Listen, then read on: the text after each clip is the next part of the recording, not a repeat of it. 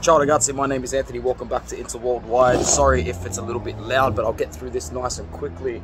-5, -5, minus cinque. 5 days until Inter compete on the biggest stage of club football. 5 days until we go on to the pitch in Istanbul in front of the entire footballing world and put on a spectacle, a display of Limone ball to be proud of, as we send shockwaves of anxiety, pressure, pain towards Pep Guardiola and his obsession and Manchester City's obsession. And that's exactly what we touched on in our press conference today. Inzaghi, Dimarco, Bastoni. That's pretty much all I'm going to speak about anyway. Dimarco using Jose Mourinho's inspiration, their obsession. Our dream, their obsession. Just like Man City in previous seasons, obsessed. Just like Barcelona towards the end of Messi's time there, obsessed.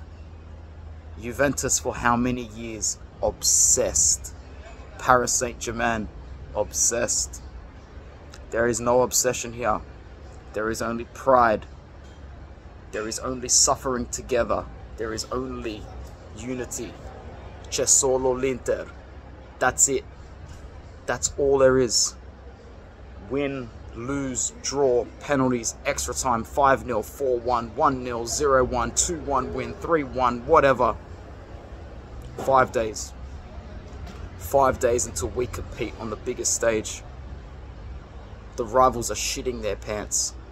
Because if we show up Manchester City and pull off a victory in this final, they go missing for years after this. This morning, Paolo Maldini and the co-director have left Milan. If there was no Maldini, they would not have re-signed Leao. He's probably going to leave. You've got the issues in the back room with Juve growing worse and worse every day because there's no definitive answer or solution yet from the club. You've got Napoli, who have just won the league but have had to change their manager, and they will completely have to reset a lot of their backroom system. I've been really calm recently, and it's not necessarily because we're in a Champions League final. It's got a lot to do with making the top 4. It's got nothing to do with winning domestic cups. Survival mode is in the back end. We have weathered a storm so deep and so vengeful and so full of bad energy for the last 2.5 years. Rival fans expected us to tank and finish mid-table. All we have done is shown that we can survive and still win. And I just said this on Twitter. For the last 2.5 years, Inter has been the banter point, the focal point of banter for these rivals. And on the way, we have collected 4 domestic cups, qualified for the Champions League, and pending are in a final. No, actually, we are in a final, pending victory.